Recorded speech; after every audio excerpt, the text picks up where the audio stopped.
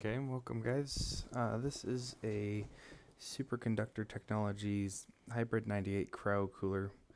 The unit is mechanically broken. This was given to me by a friend. Um, so we're going to do a little testing to see how much gas pressure is actually inside of one of these cryocoolers. They don't come with a service port. So we got to put one on. It does have a process stub, which is nice, but it's super short, so we can't use like a BPV or anything like that. It also has some kind of weird epoxy on the end of it, so that's going to be interesting. We're going to use a yellow jacket line tapping tool to just see what the pressure is.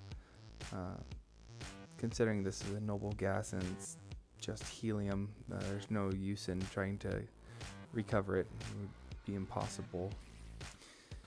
On the digital gauge, we could see we got about 174 psi or so, but there was another gauge hooked up in the loop, and I read about 230 or so, but that fitting was leaking pretty good, so I figured somewhere around 245 psi in the actual body there.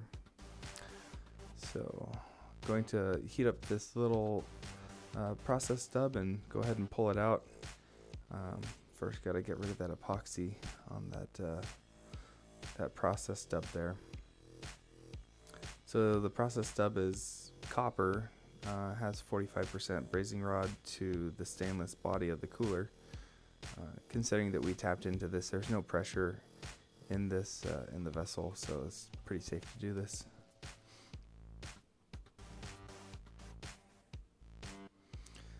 I probably used a much bigger tip than I should have for that.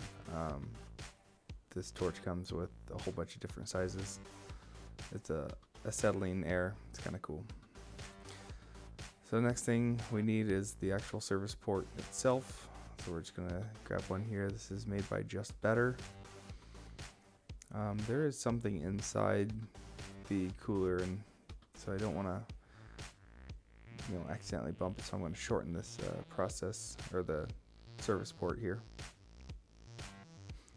That's the brazing rod. It's safety Silv 45. It's 45% silver flux coated. And our purge gas is going to be argon today.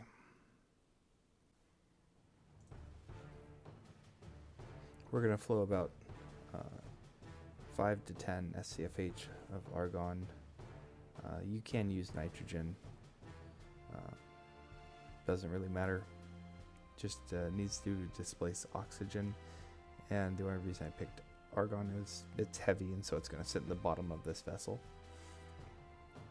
I'm going to start using a small tip here and that 45% silver brazing rod, and then I'm going to step it up to a bigger tip, and then I'm going to finish it off with a 15% phosphate copper brazing rod on the process stub there.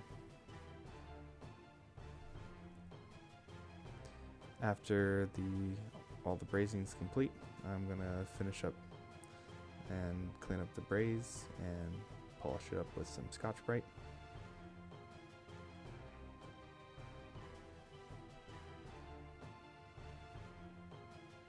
I do put 300 psi of nitrogen on it and bubble check it, and made sure it held pressure. Everything looked pretty good, and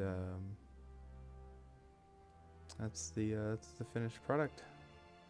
That's how to put a service port on a cryocooler and give it a recharge of helium. I'll have to get a working unit and test this out. This was just kind of a practice run to make sure that it's possible, and as far as I can tell, it definitely is. So the next step is to buy a working cryocooler, and or not working, at least as long as the mechanics are good in it, and then try out this procedure, and hopefully bring one of these old cryocoolers back to life.